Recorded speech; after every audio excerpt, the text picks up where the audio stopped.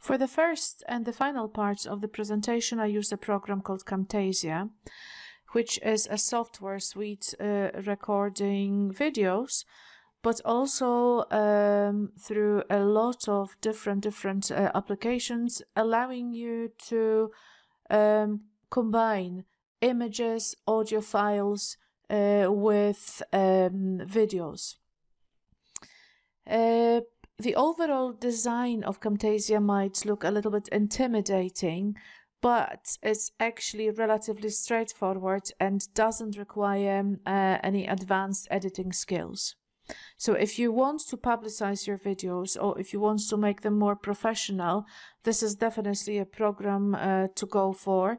You'll have to pay a one-off payment and then pay for the updates if you are interested in having an up-to-date version.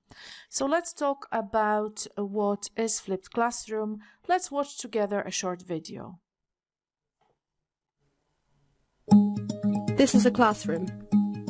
The teacher stands at the front, and the students watch and listen. You'll recognise this because it's probably how you were taught, and how your parents were taught before you. But there are a lot of problems with this approach to teaching. You see, not all students learn at the same speed, so some get left behind.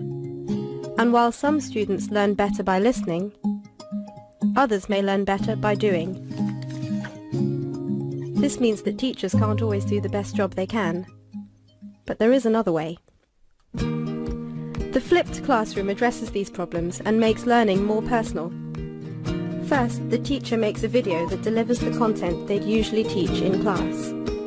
Then they share it online with students who can watch it before the next lesson.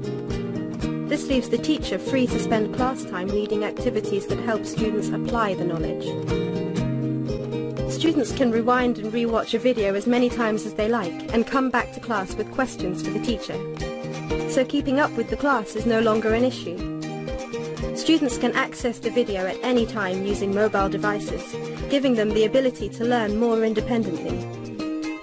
Instead of sitting and listening, students can spend class time applying knowledge in more practical ways. And teachers are free to spend their time working with students and giving them individual support and attention. The flipped classroom model is already making a difference to students and teachers worldwide, so get involved. Discover more at flippedinstitute.org and become part of the movement.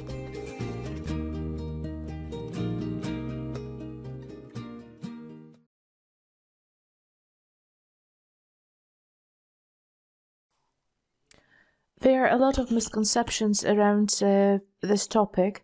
Some people confuse flipped classroom with a flipped learning concept. Flipped classroom is more of an instructional strategy which leads to flipped learning, a broader concept, more of a pedagogical approach.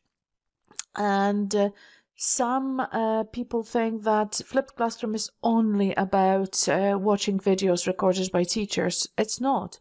The students can listen to podcasts, they can read articles, they can do projects or carry out their own research at home.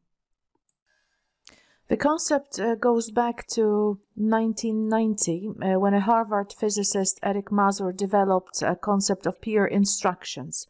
As you see in the model, first question is posed by a lecturer and students reflect on it by reading and doing research.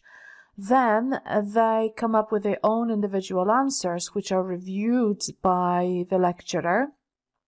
In the next step, students discuss their decision-making process with other students and modify the answers. And finally, these answers are reviewed by the lecturer and he decides if the topic needs more explanation or if the next topic can be started. And I believe you've all heard about Khan Academy, founded in 2003 by Salman Khan, who was tutoring his cousin in mathematics over the internet and started to record videos for him. And now, apart from maths, you can find the resources covering areas such as history, biology, computing, but also English grammar or storytelling. But It was Bergman and Sams, two chemistry teachers from Woodland Park High School in Colorado, who became the founding fathers of the concept of this inverted or flipped model. In 2007, they decided to record videos to improve their face-to-face communication with their students. And if you have a moment, I would recommend watching this short video in which John Bergman is explaining what a flipped classroom is, why it can be so powerful, and how to get started.